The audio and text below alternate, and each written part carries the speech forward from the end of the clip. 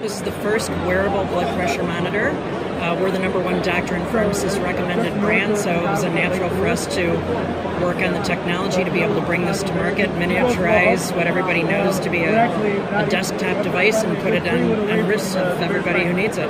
So show me how this works. So I'm going to take a reading. I'm going to press the top button here.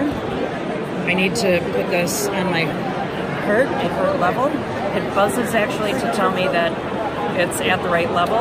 It actually does the start of an inflation to be able to tell how far it needs to inflate, but it's using the same oscillometric technology that is used for upper arm blood pressure monitors, similar to when you go to your doctor's office.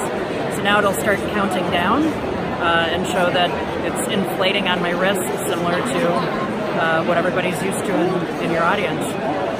So it's actually inflating now. I'll stop it, but I can actually show you my last reading,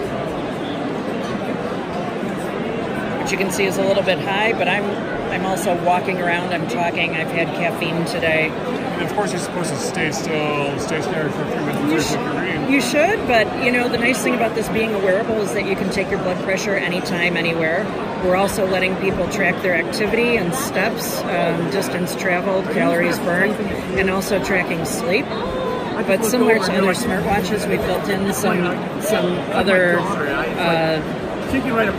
attributes, and you can actually get notifications of a mix, a text message, a phone call, an email, and you can set alerts for yourself to actually remind yourself to take your blood pressure or take medication. So how much is this device and where can I get it? $4.99. Retails starting tomorrow on our website, omronheartguide.com.